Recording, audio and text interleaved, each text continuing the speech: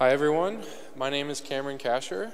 I just first want to, I guess in the spirit of Thanksgiving, since I am from the US, I'm from Denver, Colorado. I want to thank Max and Maria and everyone else who helped put this event together. It's been great so far, so I'm very grateful to be here. So I'm a senior software engineer, and I'd like to say responsible tech advocate at ThoughtWorks. I am aware that my headshot is fairly out of date, so I'll hopefully get a new one soon. Let's see. There we go. So I just wanted to begin the presentation with a bit of a thought-provoking quotation. So technology is neither good nor bad, nor is it neutral. So let this one marinate for a second.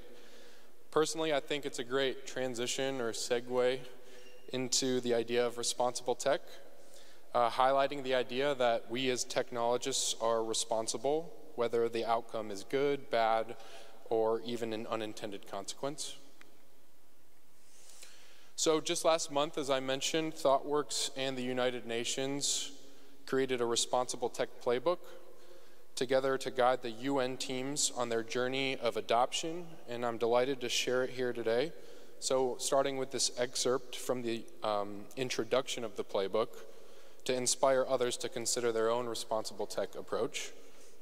So what is responsible tech? As you can see, it's simply a way of working, but the playbook contains information, tools, techniques that are relevant across all organizations. This one's pretty tailored for the UN, but really there's a lot of valuable material here for anybody. It explores a responsible tech mindset and the tools and techniques that help teams identify strategies to be more inclusive, aware of bias, transparent, and to mitigate negative unintended consequences. I just wanted to touch on the playbook structure. So it's separated into three parts. Part one, pretty big recurring theme here today, awareness, awareness of responsible tech broadly, and it's covering details on a few different topics. Part two is action, which really focuses on the next steps for each topic, and then finally there's a resources section for each topic. Just briefly to go over these topics, we've got data and AI, privacy, accessibility, diversity, equity, and inclusion, or DEI, security, and lastly, what will bring focus here today, sustainability. Just briefly, to give you an idea of how responsible tech plays into these topics, I could cover that, but for data and AI, for example, the emergence of generative AI tools makes it increasingly hard to distinguish between real and fake, combating misinformation and disinformation in the age of big data and generative AI has to be a priority for trusted organizations. Privacy is a basic human right. Privacy is a key enabler for diversity and inclusion. Accessibility was originally intended to design products in places with a focus on people with disabilities. Now accessibility focuses on identifying exclusion and learning from diversity and extending solutions to all. And then we have DEI, and as technologists, by incorporating varied perspectives and lived experiences, we're better able to solve for the needs of our users. Security, pretty obvious one there. Protecting data, resources, and reputation is very important. And as organizations store, process, and share more and sensitive information electronically, preventing breaches is very important. And finally, sustainability, which we'll go into here, just exploring areas of sustainable tech, and we'll do a deep dive on how to create tech that has a lower environmental impact in its lifetime. I just wanted to pull out this chart. So in a recently published MIT Technology Review Insights Survey, opportunity for sustainability and ESG concerns were a common theme. As you can see here in this chart, sustainability and environmental impact is ranked among the top areas of focus for responsible technology. And it's becoming more apparent by the year that organizations are taking sustainability more and more seriously. So diving back into the playbook, I wanted to give you a glimpse of the introduction to sustainability. The key to this section is exploring the areas of sustainable tech with a deep dive on creating tech that has a lower environmental impact over its lifetime. And sustainability can be a loaded term, so we wanted to bring the focus down, as you can see in the diagram, to environmental sustainability, moreover the impact of technology on the environment. Now jumping ahead to the action section on sustainability, we introduced the concept of green ops, and you might be thinking another ops here to learn, but realistically, we pulled this term from the FinOps Foundation. So there's a concept of FinOps, and green ops has really been an emerging topic, very closely tied. So there's a working group there that's really been focused on the sustainability considerations alongside FinOps and how they relate. But I just wanted to read out the definition here on this slide, just so everyone has a base level understanding of what we consider green ops to be. So green ops is a cultural practice that enables organizations to consider and optimize for carbon and energy as key metrics for data-driven decisions in technology and operations. By adopting a green ops approach, organizations can optimize not only their carbon footprint, but can also reduce costs, grow their capabilities, and sustain carbon-driven work. And this approach will consider carbon and energy as cross-functional requirements throughout the development process. And I'm going to touch on the cycle here in the next slide, the green ops cycle, along with how we're applying green ops at ThoughtWorks. So this next phase is going to kind of touch in on a practical example of how we're applying this internally at my company. So I guess just to give an intro, I work for ThoughtWorks. We're a global tech consultancy. We actually have an office here in Berlin. I might check out tomorrow if I have time. But really what we're doing is trying to bring sustainable driven work to our clients. So as a team, we thought it's important to eat our own dog food, I guess you could say, and show that we're doing this ourselves. So diving into a practical example, the basis of our approach revolves around the green software fundamentals, the phases identified by the Green Software Foundation of learn, measure, and reduce. And these phases include understanding the emissions drivers and their relationships to each other, measuring and accessing the right data, and implementing the necessary optimization strategies to reduce an organization's carbon footprint. So, to make sense of emissions metrics and why certain cloud services might be more or less carbon intensive, it's important to have a fundamental understanding of green software principles and also emissions drivers and really the broad domain of sustainability in tech.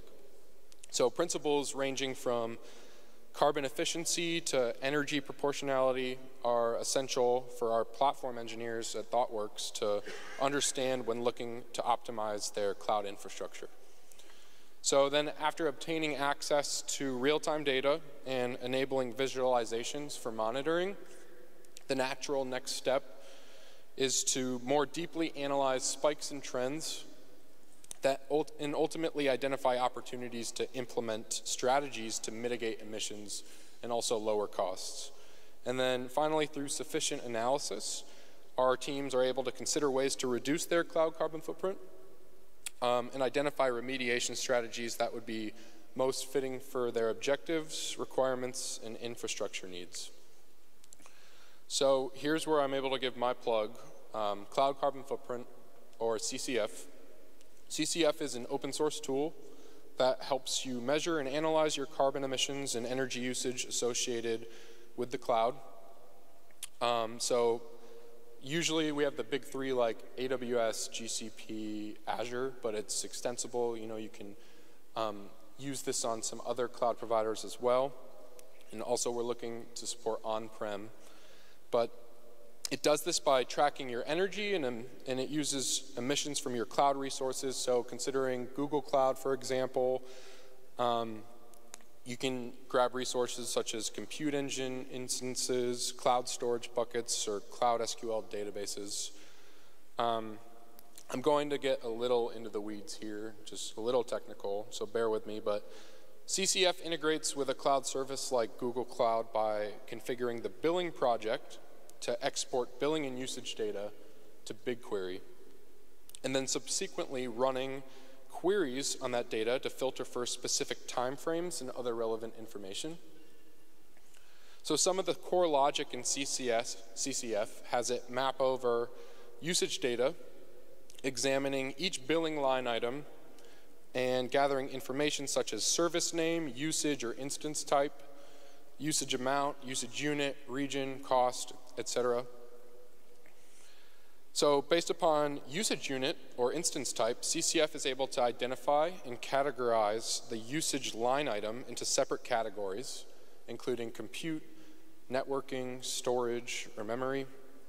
Anything that can't be categorized due to the lack of information gets grouped as unknown, which we have another working calculation to estimate.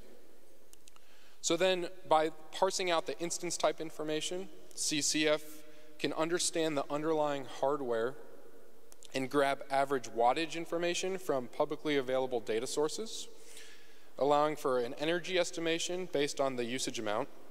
And furthermore, by mapping the region to data sets like electricity maps, for example, that returns the carbon intensity of the grid where the data center is located.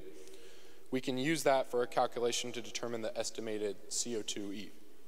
So I'm proud to say I've been a maintainer of this open source software for a couple years now, and it's been a unique and rewarding experience of my career so far. I suppose it's worth mentioning why we did it. We launched CCF prior to a lot of these cloud providers launching their own carbon estimators. We'd like to think we helped push for that to happen.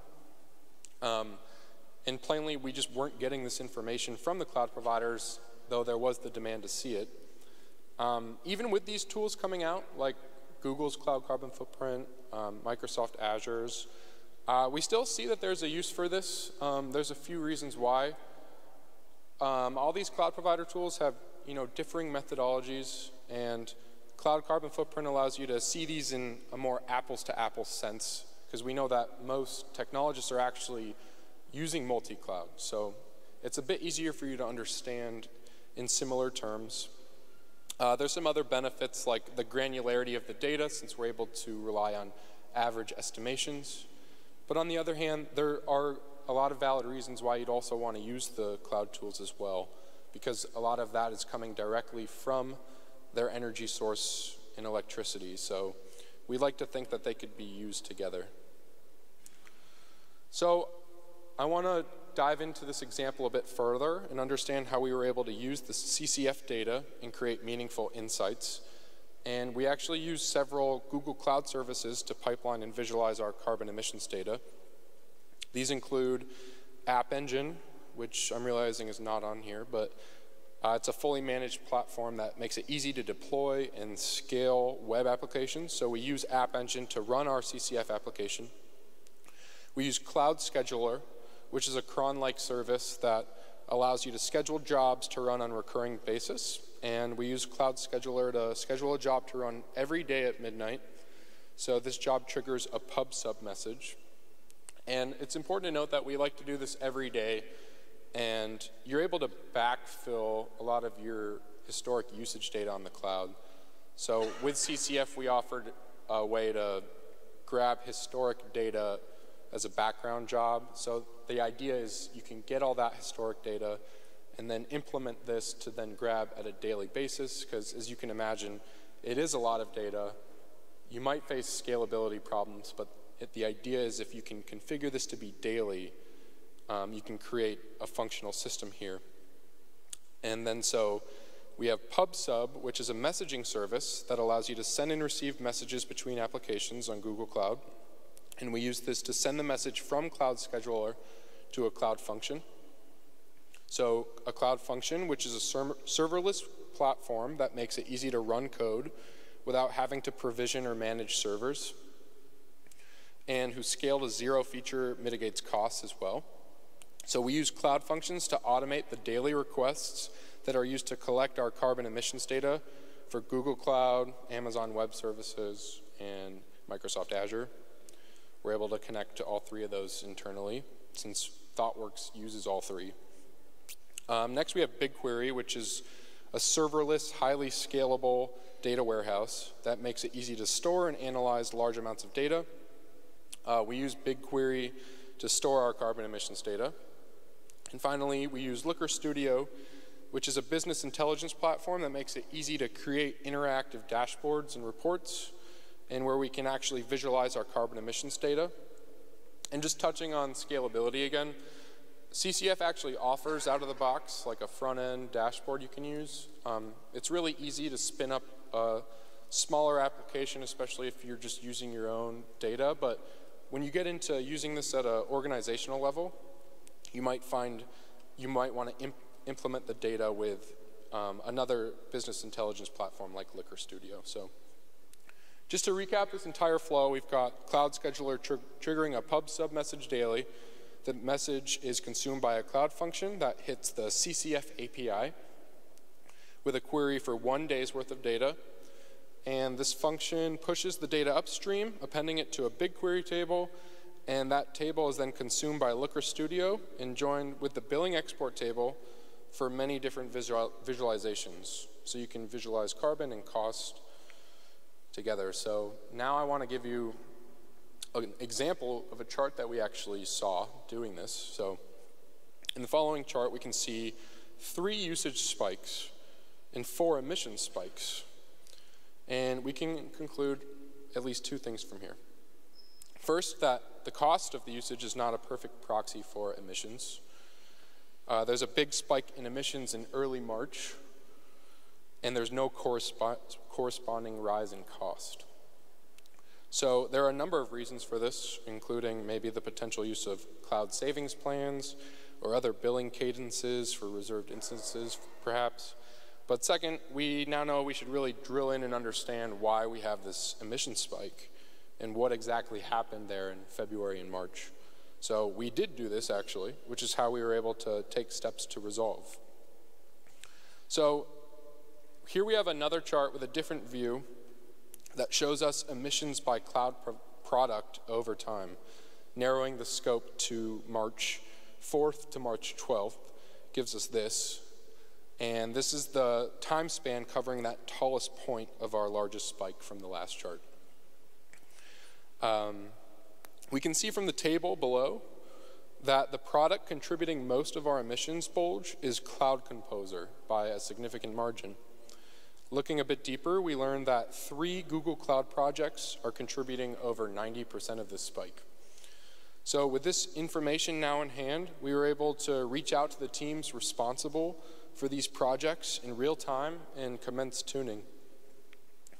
So looking at the situation, 4 weeks later, we find a much narrower gap between Cloud Composer and Compute Engine, and estimated emissions from the use of Composer have been reduced substantially. Now, how did the teams achieve this? Well, it was a combination of right-sizing their environment size to reduce inefficiencies and lowering the auto-scaling configuration to use less workers, less allotted vCPU, memory, and storage. And moving forward, there are a number of existing resources that not only cloud practitioners, but general technologists can use to help identify proven patterns to achieve carbon optimization and reduction. So thinking back on the cycle that I introduced for GreenOps, learning, measuring, and reducing can be a recurring cycle for teams to stay knowledgeable and take action in real time.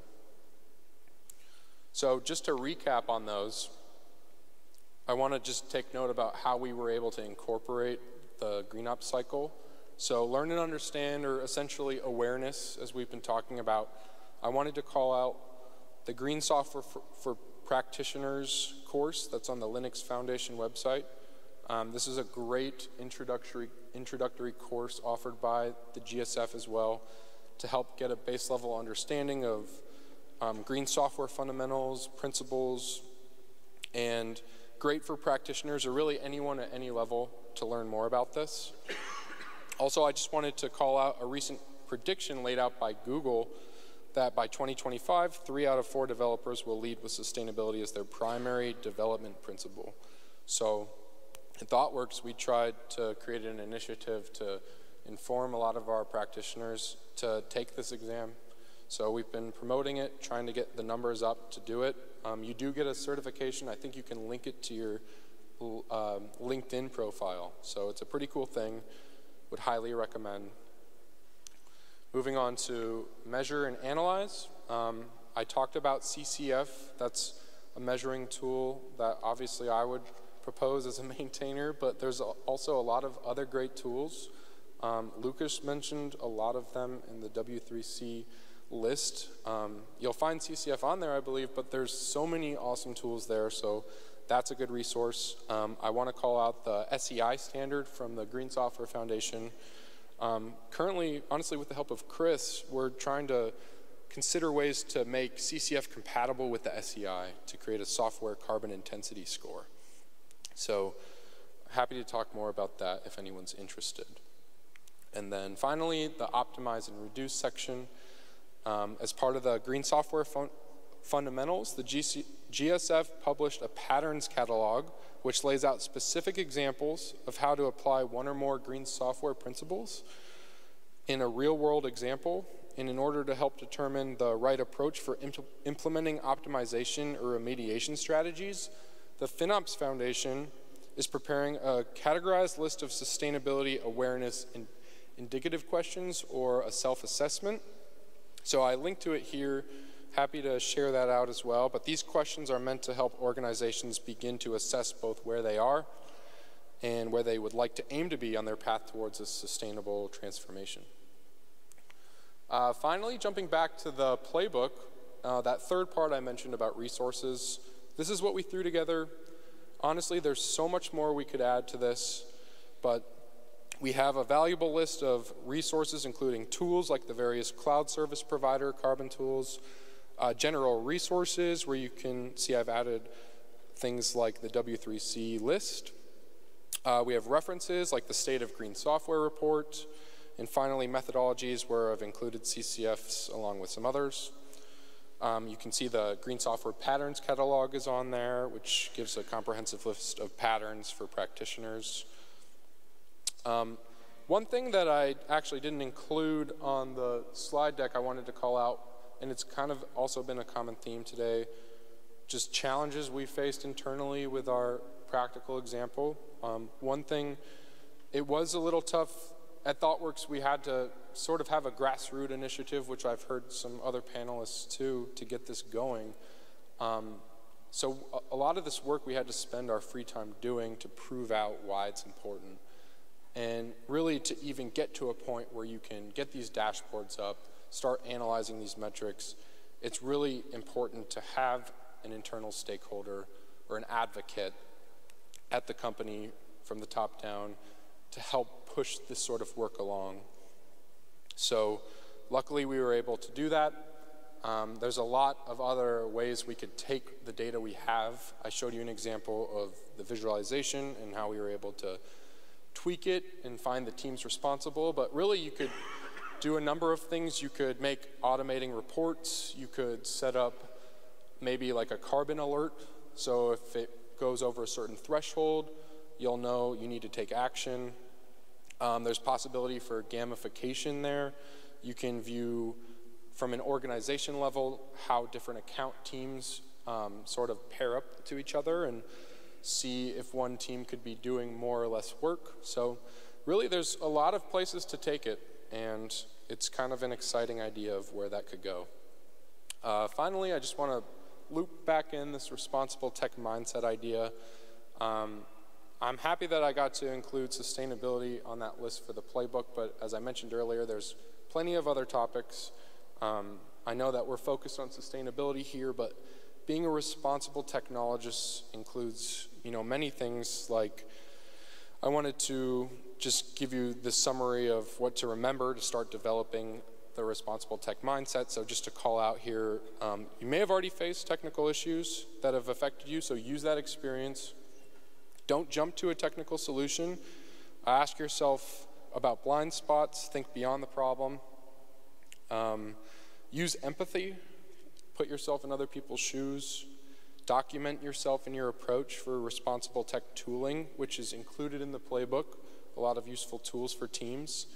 And just know that it's a recurring process. It's not like a one and done thing. So thank you. I have a link to the playbook here, so if anyone wants to download that for themselves and just refer to it, I think it's a really awesome piece of work and everyone could reference it. But thanks again, and we have time for questions.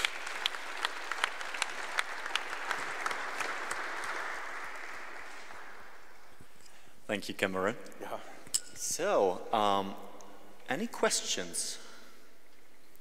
There. I'm going to share my mic, I guess. Thank you. I have a question which is kind of at the beginning where you say, talk about the topics for responsible tech. And I was a bit confused to see sustainability being apart from all the other stuff, because from my perspective, all the other topics were part of social sustainability. And so it's also sustainability, but it's the social part. So why was that decision made that the one thing that's on focusing on the environment is called sustainability and the other stuff is not? It's a great question. So I was able to help out sort of leading on that chapter. I can give you insight into how we went about those topics. There were a long series of interviews with our stakeholder, which was the UN, understanding what topics would be most beneficial for their teams. We did hear this topic of social sustainability come up a number of times. As you might know, like the Sustainable Development Goals are more oriented around social sustainability. We also found through surveys and interviews that environmental was very important. So during the one slide I mentioned how we take sustainability and sort of scope it down to focus on environmental sustainability. That was our goal, to really be able to focus on green ops and use the personas that we determined how each part of a team could consider environmental sustainability. So we really didn't touch so much on social sustainability for this playbook. That said, there's a lot to really consider there. But just from my own experience and what our team decided would be most beneficial, we chose to focus on environmental. Hopefully that answers. Thank you, Jutta, for the question. And now one of our own has a question for you. Hi. I was just curious to know, at the beginning you were trying to dissect green tech and see what it's made of, and I was just curious about the distinction between clean tech and environmental tech. So what the difference there would be. Thank you. Yeah, thanks. So that decision was to further narrow the scope down to, what we ended up talking about in our awareness and action section. So we found through, our own research in articles and things that there are a lot of terms out there for sustainable tech. You see green tech, clean tech, climate tech. Like, a lot of these tend to be used interchangeably. Honestly, I think some of it could be a preference, but we wanted to just differentiate that climate tech might be more focused on tech that's committed to solving the climate problem, like carbon accounting platforms or things that can really help with global warming. Clean tech might be more topics considering renewable energy, so focused on applications where you can maybe use the electricity maps API like I mentioned and find out where you can use renewable resources from different areas of the grid. So we wanted to just make that distinction there. But yeah, I think that's a great question, because there are a lot of words and buzzwords out there, so just sort of having to have a good understanding of what means what is important. So that's kind of what we tried to do in that awareness section. Thanks for the great question, Danny. And I'm confused. Chola, every slot you're asking questions more and more and more. And now the closer we come to your presentation or your panel, you're getting more silent. Okay. No, there are others. Okay. You. I saw you first. Yeah, so first of all, I probably won't be here if your CCF didn't roll out. So thanks for that. And as you mentioned, it did kickstart something within our company to start analyzing and start to look into how we can see what carbon intensity our applications have. I was interested. Are there any similar projects coming up that is going to maybe help other companies to further analyze them into analyzing their carbon footprint, or there are other IT systems? Is there anything else cool coming up that we should know about? Good question. So at ThoughtWorks, our focus has been mainly around this tool. Maintaining it could be a full-time job, honestly. It's really unique work being a technologist to be a maintainer. You're constantly looking at rising issues, pull request discussions, doing all the maintenance involved, as well as feature development and just continuing a roadmap. So there's a lot of that focus specifically on CCF. Even on the maintenance side, I think we have some open issues just to update some of our dependencies, like the way you connect to Microsoft Azure. You're connected using the consumption management API, and I think our approach is going to be deprecated soon, so we need to spend some time updating that. But that's just CCF. I'll say other work on the horizon, I would defer to what's going on in the Green Software Foundation. There's a lot of amazing projects going on in the open source working group. The community working group is doing really cool things to engage in the community, obviously. Chris's Green Web Foundation has a lot of awesome stuff going on there. So again, I would also defer to Lucas's list of just resources to help give you an idea of where to look and where to keep reading and finding cool things going on. Thank you. This is actually what we want to achieve here in this conference, to have dialogues like this. I have more questions over here, somewhere there. I see you, you're next. What here? First of all, thank you very much for your talk and for all the work that you do with the CCF. And I have a question particular regarding the CCF. Do you have any kind of success stories or examples where you can actually put numbers on the overhead that CCF introduces, because that has to have a footprint of its own, right?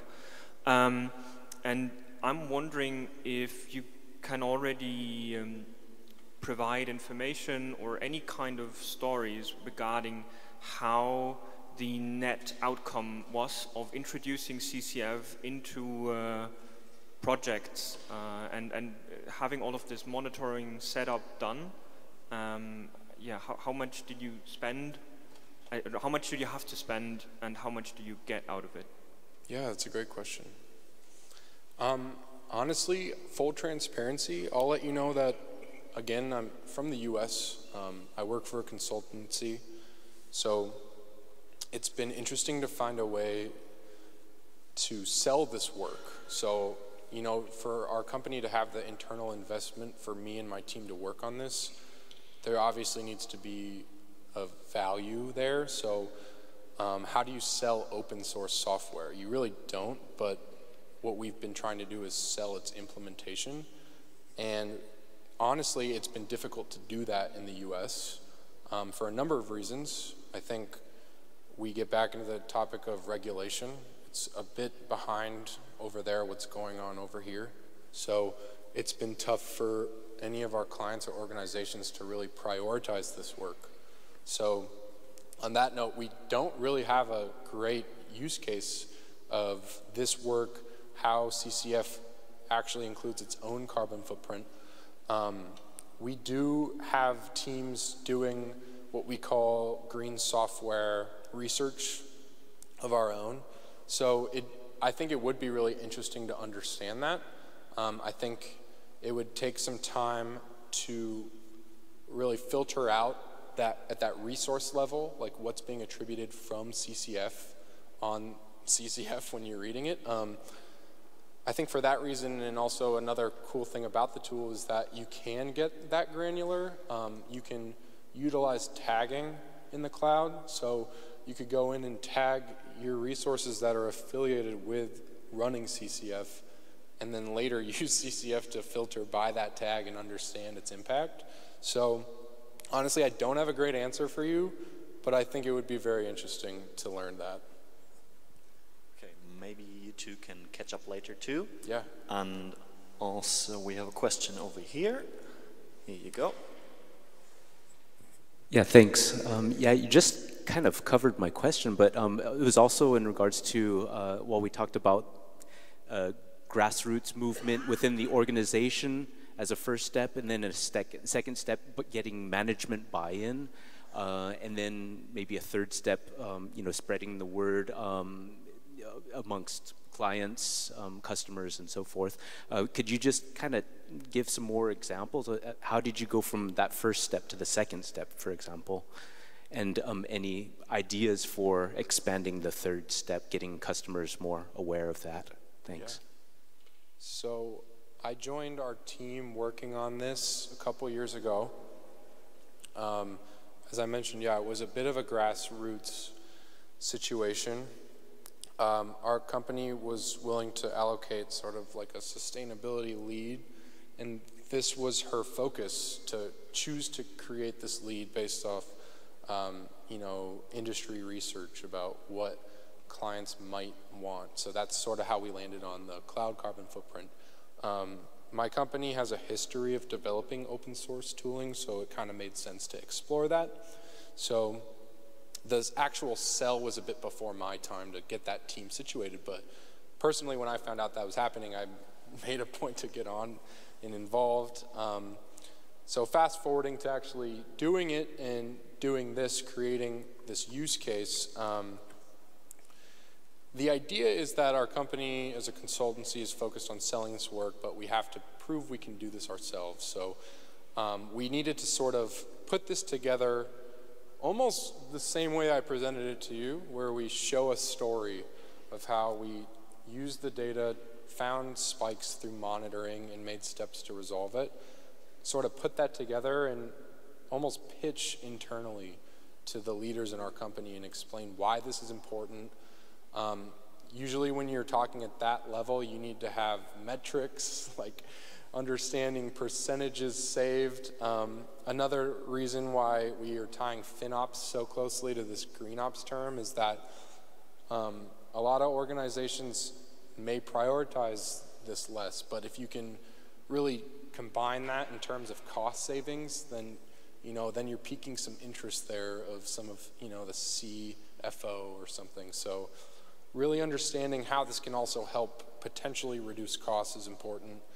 But again, really finding someone in your organization to help drive this work and help drive the conversations is really important. And luckily, we were able to do that with our sort of organizational layout at ThoughtWorks. It was a bit easier to do that. Next steps for us, as I kind of mentioned, looking into doing recurring reports, letting teams sort of filter by their own accounts so you can see organizationally what it looks like, but also see exactly what your team is doing. And yeah, maybe even potentially setting up alerts similar to cost alerts that you might see, but more oriented for carbon. But yeah, great question. Thank you for the questions. And now, last but not least, I would like to ask a question myself. Actually, oh, no, my voice is loud, now it's silent again. Okay, I wanted to ask you, you said you are proud of maintaining open source software, right? So what is your experience with maintaining open source software? I think there will be some complicated situations there. Yeah, what can you tell us about this? Well, I mentioned that I consider it a highlight of my career so far. I think it's been a very unique experience. Obviously, it's afforded me opportunities like this to come here and talk about it and be able to meet some really awesome people here. honestly, hearing anytime, as you mentioned, adopters is really awesome, just to hear that this is having an impact. The cool thing about CCF is the fact that it's open, so not only do we get to use industry experts to help validate our methodology and calculations, but also we get to, you know, hear back from the community and the demand out there to understand what could be most important for the application roadmap itself. So CCF is very demand-driven by the community to understand what we should focus on. And yeah, just having the opportunity to communicate and meet some of the people, put a face to the names of these contributors that I'm seeing on GitHub is a surreal experience. But yeah, I think it's been great being a maintainer. It's been really cool. So you would recommend this to work in this field? If you have the time outside of the normal 9 to 5, then yeah. Or if your company would sponsor you to do it. Okay, thank you for answering all our questions here and for coming all the way from the US. Cameron, thank you. Thank you.